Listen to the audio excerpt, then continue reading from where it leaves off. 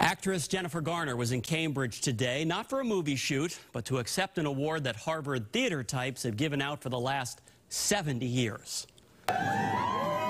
Kisses from men in drag are standard fare when the nation's oldest theater group parades through Harvard Square in your honor.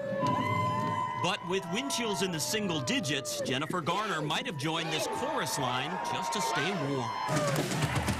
Tonight, the celebration went inside for the traditional roast, where the honoree is required to embarrass themselves in multiple ways, like giving a description of that first boyfriend kiss. He tried to go further than a kiss. I swatted it away, and then he broke up with me the next day because he said I was a prude, which a badge I've worn proudly ever since.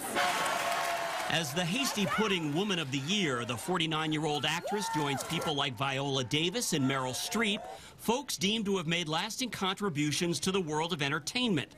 Not just for her TV role in Alias or movies like Juno and 13 Going on 30, but also for her efforts on behalf of Save the Children and the food company Once Upon a Farm that she co-founded to feed needy kids.